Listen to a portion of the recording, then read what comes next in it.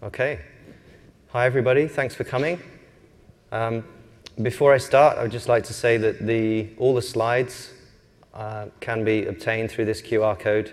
It will actually take you to a Twitter link where you can, if you want, tweet that you're here and hopefully enjoying the session, but you don't have to tweet it, but the link to the slides are from there.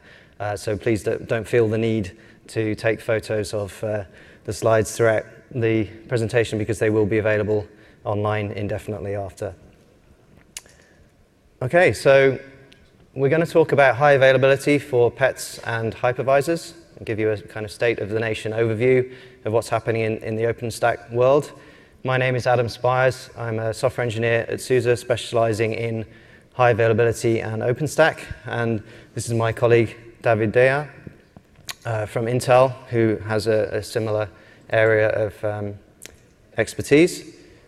And today, so we'll very quickly look at where OpenStack is currently in terms of high availability. Then we'll look at when we need high availability for the compute node plane, because that is a slightly controversial topic. And we'll look at some of the architectural challenges involved in implementing that. We'll go through several existing solutions, give you some hopefully completely unbiased advice on choosing a solution, and we'll talk about stuff that's coming in the near future and also how you can get involved with the upstream community. So today we have high availability looks something like this in OpenStack. It's usually just on the control plane, and you have like active services for the OpenStack services, API services, for example. Active passive maybe for the database and message queue. That can be active passive as well. But the point is that the services get automatically restarted and you get increased uptime in terms of manageability of your cloud. And if you look a bit closer under the covers, typically you'll see pacemaker and chorusync used as the underlying clustering technology, and HA proxy maybe for load balancing. Quite often you'll see keep alive D used as well. This is all very standard stuff, and it's basically kind of a solved problem mostly, but it's outside the scope of this talk really. That's just to set the context for this talk of where we are currently. So that's basically the picture on the left-hand side of the screen here, that the control plane is highly available, but you still have the challenge that if a compute node fails, then things can go wrong. So when is it important to do something about this kind of failure mode? Do we really need to care about it? Some people say actually we don't need to care about it. And for the benefit of any non-native English speakers in the room, you may have not have heard the expression white elephant, but a white elephant is an uncomfortable topic that no one really wants to talk about, so they just leave it in the corner of the room and pretend it's not there. We're not going to do that today. The white elephant is whether you should run pets in the cloud or not. And so let's just take a quick look at this. So first we need to, I'm assuming probably everyone here has heard of the pets versus cattle metaphor, but I'll just run through it very quickly just in case anyone hasn't.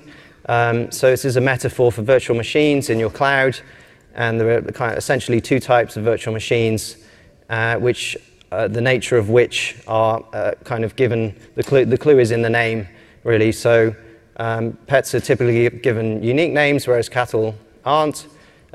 This reflects that pets take a lot of work to create and look after, whereas cattle don't. And similarly, when something goes wrong with the pet, you need to invest a lot of effort to fix it, whereas with cattle, you just get another one, and it's simpler.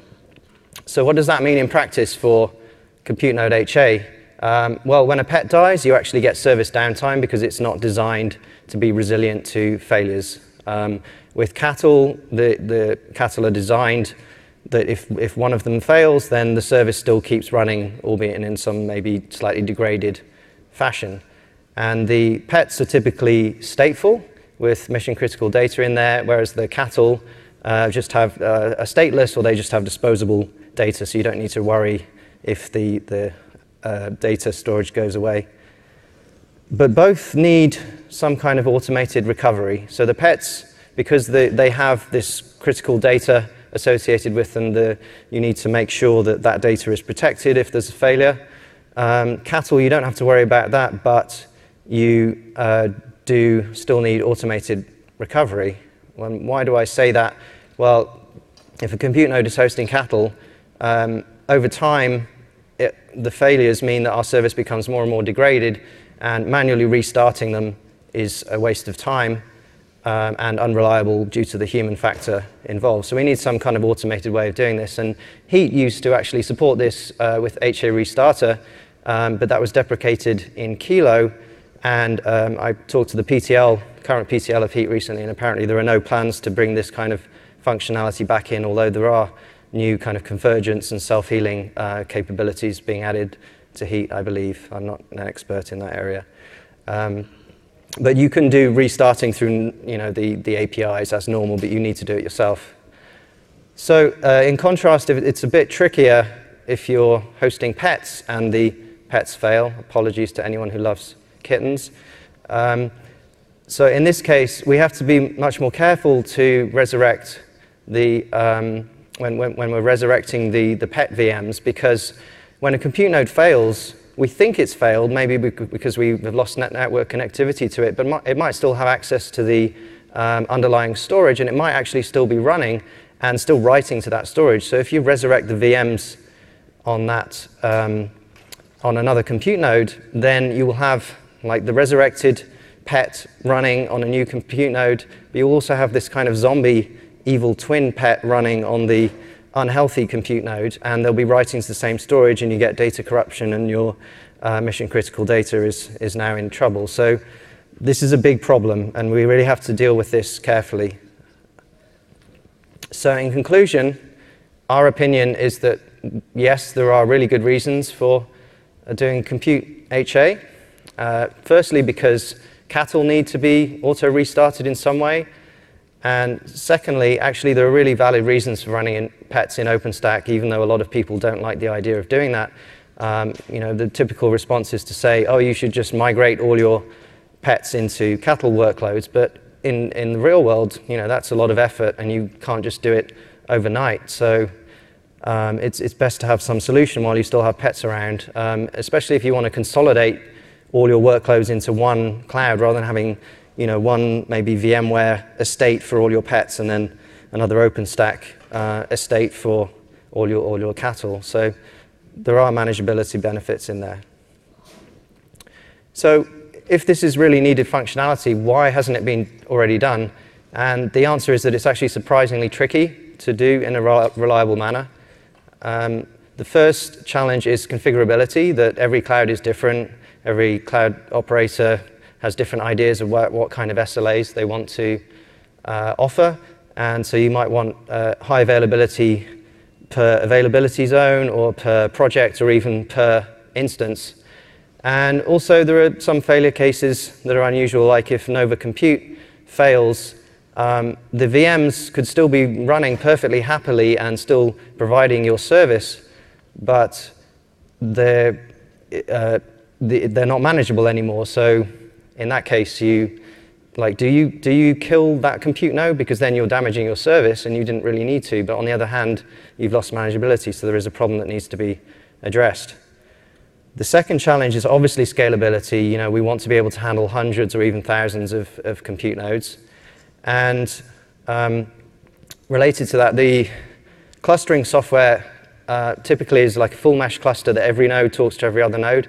So you can't just extend your cluster to include all the compute nodes, because then the number of connections between all the different machines is just is too much. So for example, Pacemaker and CoreSync, the underlying messaging layer, doesn't scale above about 32 nodes.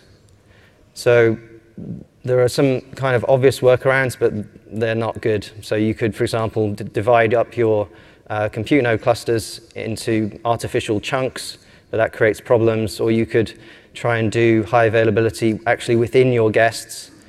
And that's really ugly, because then you have to have a cluster stack inside your guest. It's like intrusive, and you would need a different cluster stack for each distribution version or whatever inside your workload. So this is all that extra work that we don't want. So the scalability issue is actually solved by a fairly new feature of Pacemaker, which is called Pacemaker Remote. And what this is, it's an extension that allows you to run a proxy daemon on the compute nodes, and they can then be controlled by the core Pacemaker cluster. And you can run any resources on the compute nodes, and then they're controlled by Pacemaker, monitored, managed in the normal way, but the full mesh connections is still just within the control plane. So this can scale very, very high, or very far out, I should say. So the next and possibly biggest challenge is around reliability, because you've got to deal with lots of different failure modes.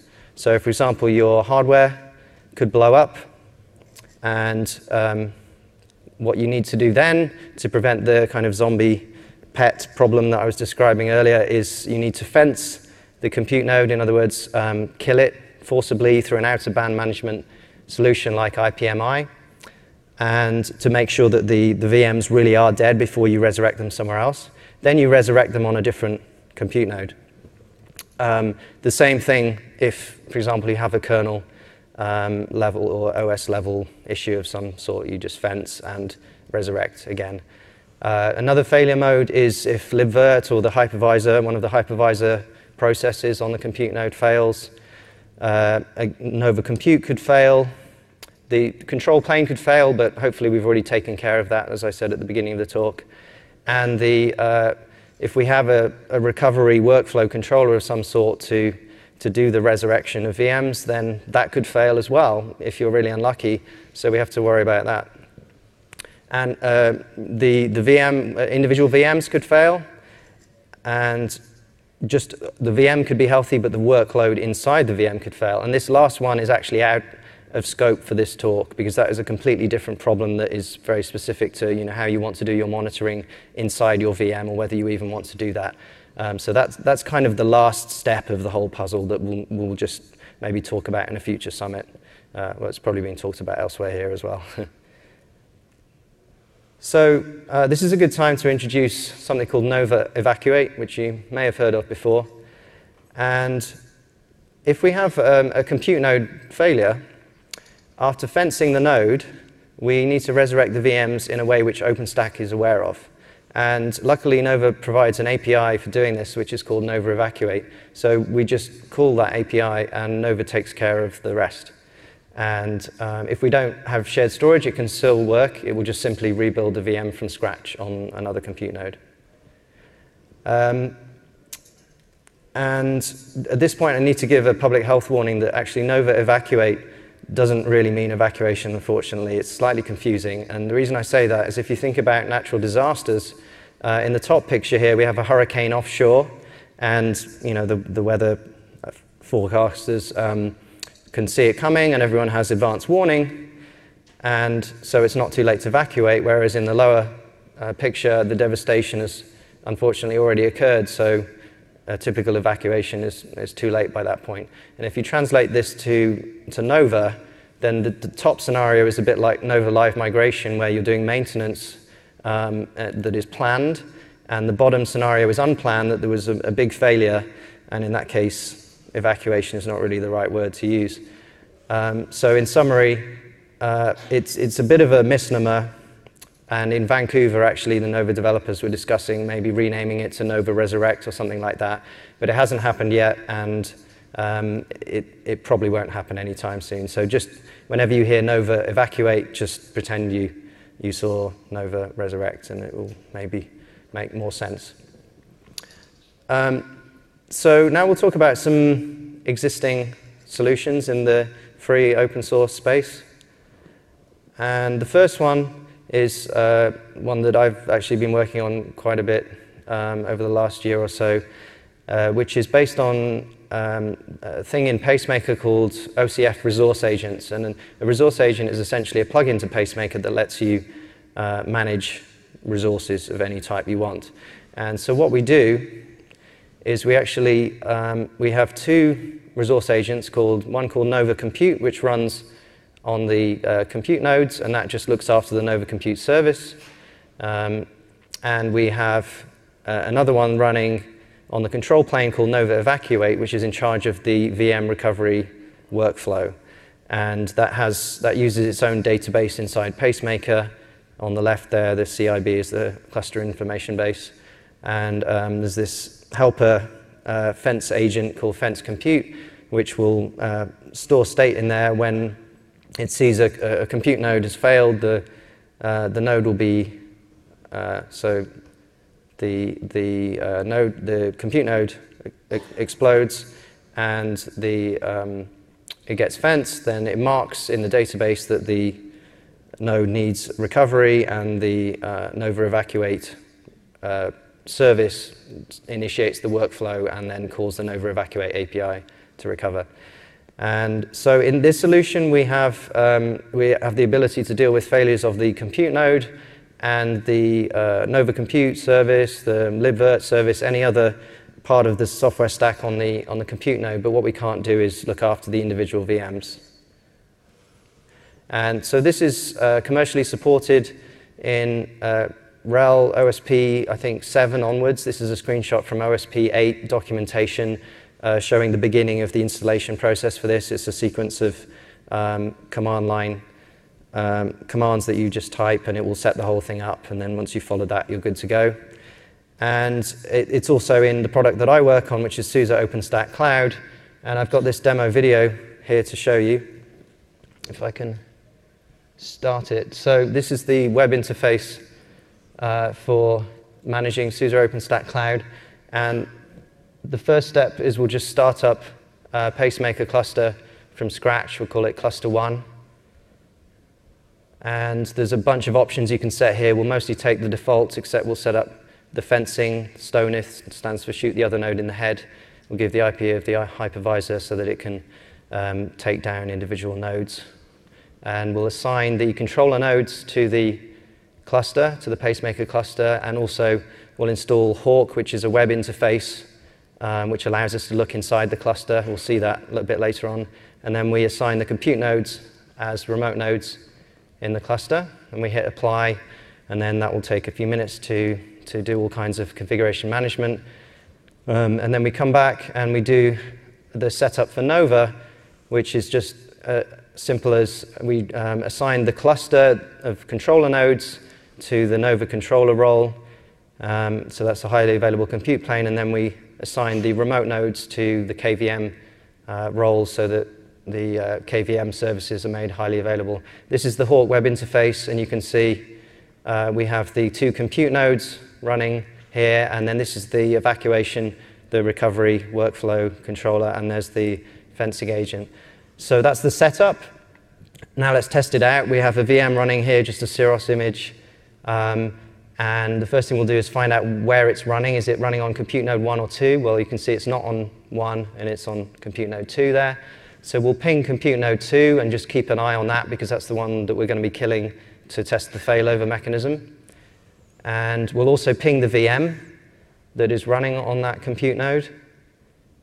And so we just get the network namespace there, and then we copy in the IP address from the horizon.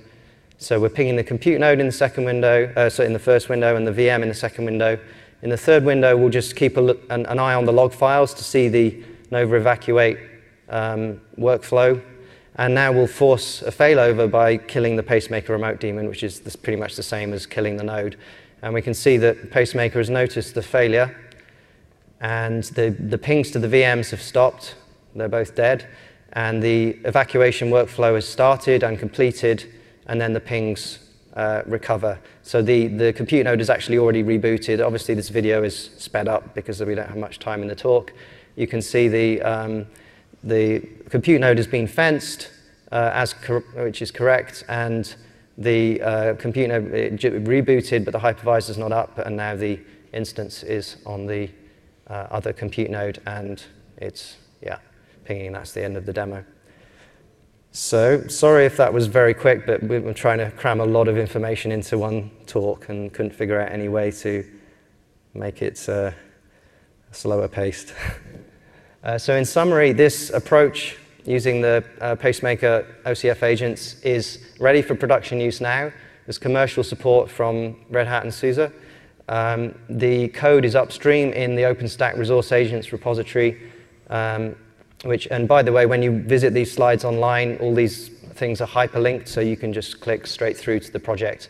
And I'm the maintainer of that, so if you have any ideas or for improving it or whatever, then just please get in touch.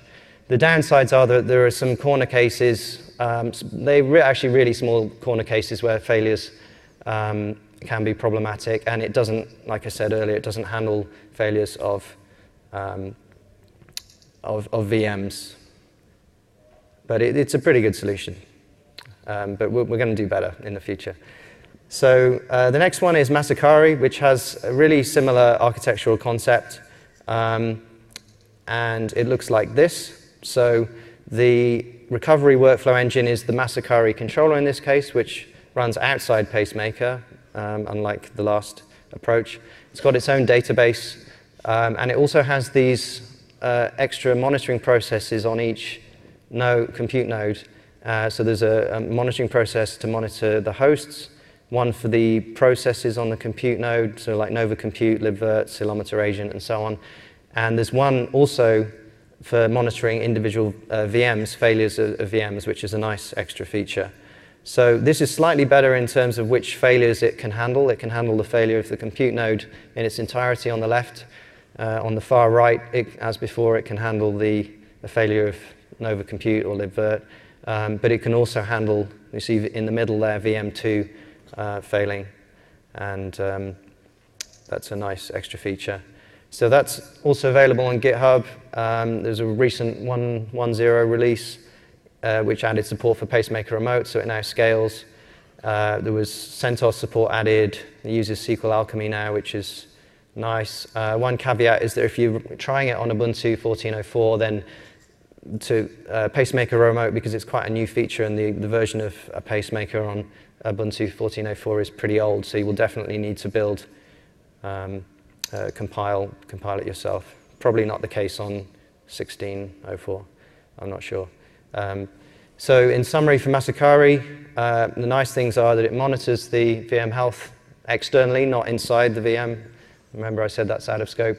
And there are a few other things about the recovery workflows that are quite nice and a bit more sophisticated. On the downside, it really only uses Pacemaker as a glorified host monitor, and there are some disadvantages associated with that. For example, it has to wait 5 minutes after the node has been fenced, which is not great. So now I'm going to hand over to David, who's going to talk a bit about the a Mistral-based solution that he's been working on. Thanks, Adam. It's working. Cool. Okay, so first of all, I'm not sure if you are all familiar with Mistral, so I'm going to talk you a little bit what Mistral is. So as you probably read, it's a workflow as a service for OpenStack. It enables users to create a workflow, which is just a graph, logical graph of tasks. Each task, you can define what to do for each task if it happened with success or if it ends with error state. If the tasks that are already in Mistral are not enough for you, you can write your own actions. These actions are literally Python classes, so you can do anything inside it. And this execution workflow, it can be triggered based on events from Ceilometer. You can use it as a type of cloud cron, so run the workflows on a given time. Or you can use an API call to run it on demand, which is used in this solution. So this is this architectural diagram that you have seen before. And Mistral also fits into it. We have Mistral as a workflow controller. We have Mistral database, and we have also this small fence evacuate script that is run when the node is fenced. So it can handle the compute node failure and also Nova and libvirt. In case of compute failure, it is fenced, as in the OCF agent solution, and then fence evacuate script is called, which is just telling Mistral to launch the evacuate workflow that will be shown later on. And then as a result, Mistral is communicating with Nova API and telling Nova to evacuate the VMs. For the Nova compute, libvirt failure and other, it also uses a Pacemaker remote feature, so it's exactly the same solution as the OCF agent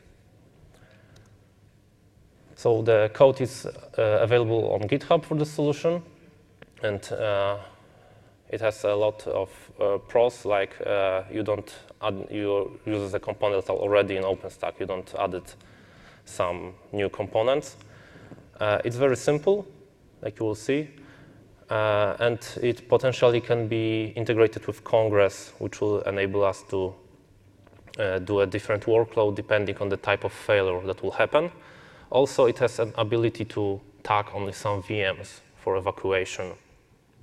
Of course, there are some cons, like it's experimental code, and also Mistral resilience is work in progress. We do a huge progress on Mistral HA during the Mitaka cycle, but there is still some work to do during the Newton cycle. So this is how the evacuate workflow looks like. It's listing VMs at the beginning. If it succeeded, it filtered the VMs so that we know which we want to evacuate, which not. And if that succeeded, we send the evacuate API call to Nova. If some of this failure, we can retry. Of course, it will not be retrying forever. We can define how many times we would like to retry before we fail the whole workflow. What is worth adding to it, if we are sure that this workflow will be run after the node was fenced, we should add at the beginning Nova mark host down call, so that Nova would know that this host is already down and it will be speeding up the whole process. And also, we have ability to mark the VM suspects. We can do it two ways. One way is to use the metadata for a VM, so that we are setting that this particular very important VM needs to be evacuated. Another way is to just mark a flavor using the extra specs for flavor. And here is a demo how it works right now. So first of all, we are launching two VMs on the same host, and we are attaching floating IP to them so that we can SSH or ping them. We are pinging the first one, and we are SSHing to another one, and after that, I will create their file so that you will see that with a shared storage, which is used in this setup, we'll get the same file after evacuation. So we'll literally got the same VM after a hard restart. So there I'm creating some text file and checking if it's already there. There it is. And now I'm starting to ping this VM also, so that we can see when we lost the connectivity with it and when we will get it back. And very important part, we want this one VM, we are just created a very important file to be high available, so we're marking using the metadata it, so that it needs to be evacuated. Okay. We are just checking if this happens, and we can see in metadata, it's evacuate set to true. And one part, we are looking to logs to see what will happen when we kill the compute node. So we're just looking into the log of pacemaker to see what will happen. Everything is set, so we can SSH over to a compute node and kill it.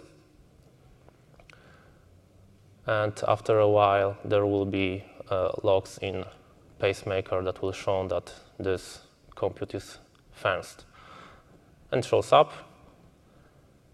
So that means that the fencing process has successfully, and we can see that the VM is now up and running again. We can try to SSH over it, and there is our file.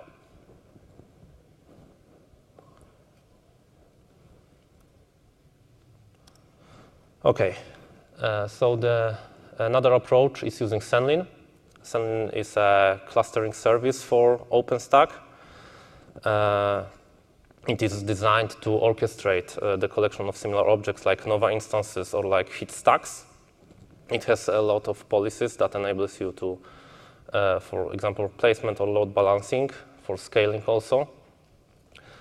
And during the Newton cycle, the Selenium team is going to work hardly on a health policy so that it will enable you to just keep eye on your cluster of VMs and automatically bring them back to life if something wrong happened to them. But it is not done yet, so right now it's only promising, so you should keep eye on this project. But right now it's not usable.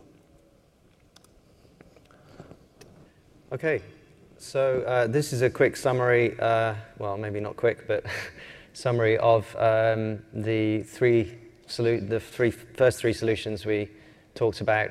Again, I would strongly recommend that you go and look at these slides online and take longer to digest them because there's not enough time to go through all the details here. But the highlights here, at least for me, I think for us, are we're quite excited about the possibility of integrating the Mistral approach with Congress to do policy-based recovery. And also there are these two capabilities of Masakari, which are very nice and which we feel a best-of-breed solution in the future should definitely include. In general, actually, these three solutions are really quite similar. So, they do the main job pretty well. So there are other considerations other than just functionality worth thinking about. A couple of proprietary solutions. One is ZeroStack, who actually have a booth here. It's near the SUSE booth, so please come and visit us and them in one visit if you want. They presented in Tokyo, and it's basically a cloud in a box that you install in your data center. They provide a software as a service management portal remotely, so you need a port 443 connection between your cloud and their management solution, but that's it. It's quite, I think, simple to set up. They have VMHA coming as a feature, I believe quite soon. I'm not exactly sure when, but in the next release, I'm told. So that's definitely worth keeping an eye on, and it has some other very interesting features in there, this kind of adaptive approach where a node can magically turn from being into a compute node into a controller node, for example. If a controller fails and you want to keep quorum in the cluster, you might want to boost it back from being a 4-node cluster back to a 5 by stealing a compute node, which is pretty clever. There's another solution that was presented in Tokyo as well, very different, doesn't use pacemaker, uses other technologies, has fencing through IPMI and self-fencing. And one of the really nice things about this one is that it has this kind of action matrix approach for dealing with the different failure modes in different ways, and that can be configurable. Unfortunately, the source code's not available, so it's not usable outside these companies at the moment, but who knows, that may change in the future. So which one should you pick? And here's where we give a highly unbiased decision tree, and I actually genuinely believe we tried very hard, even though obviously we have vendor allegiances and so on, tried very hard to just stick to the facts. And the facts are these, that if you want a validated stack that's already been very well tested and supported, then you have options depending on whether it matters to you that you want it to be open source and upstream or not. If that does matter to you, then you saw the Red Hat and SUSE solutions earlier. If you're not too bothered about using proprietary stuff, then I've been told by Canonical that they have partners that they can work with that provide proprietary solutions to it, and sometime soon ZeroStack will also be able to offer it.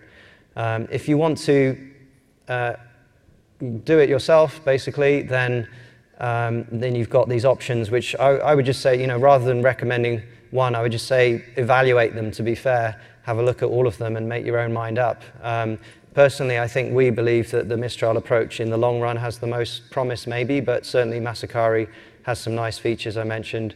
And also the OCF resource agents approach is possibly the easiest to deploy right now, maybe, but it really, I think, depends on your individual case. But I would say don't underestimate the work involved in doing this yourself. Because I know in building the SUSE OpenStack cloud version of the solution, that was a lot of hard work. So if it was hard work for us, then it would probably be some hard work for you too. And if none of those sound good, then just wait for the community to come up with something better, which we'll be working on. And that brings me nicely on to future work. So obviously there's going to be a lot of interesting discussion this week. The product working group really care about this feature, which I find pretty significant. And we want to build a best-of-breed solution, possibly based on Mistral, maybe with elements of Masakari in there somehow. And there's other work to be done, design work and so on. It's all going on. If you want to get involved, please do.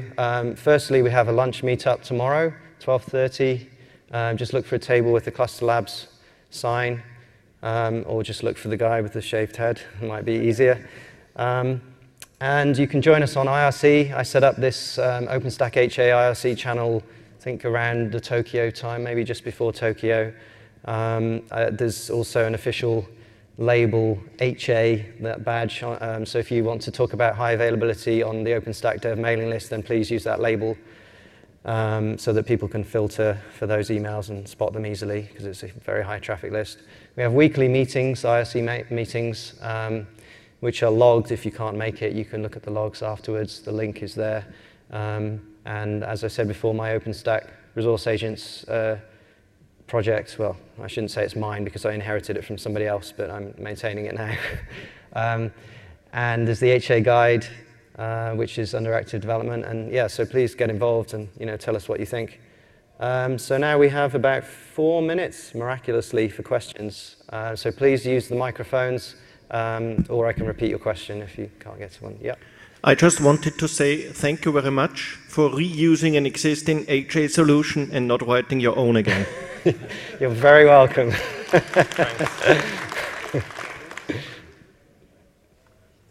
The Mistral approach looked like it migrated the disk image. Is that correct? And do Mistral and the OCF also migrate disk images for the VMs?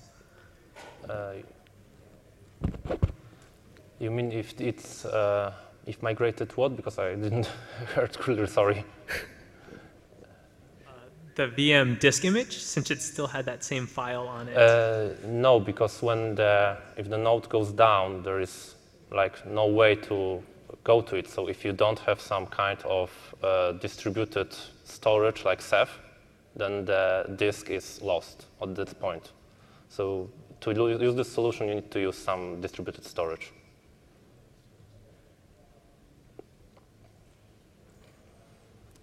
Any other questions? If not, of course. Oh, okay. Yeah. Can you show the QR code again? Oh, sure. Great idea. Yeah.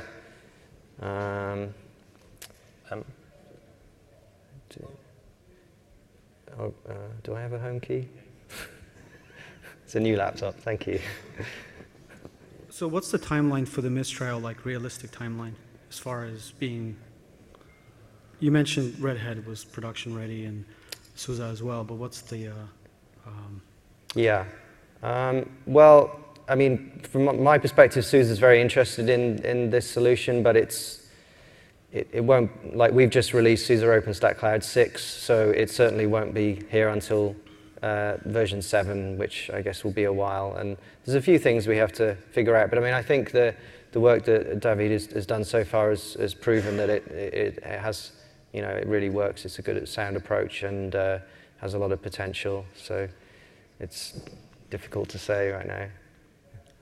Hi, can you please comment on the latency of failure detection as well as the scale at which it has been tested?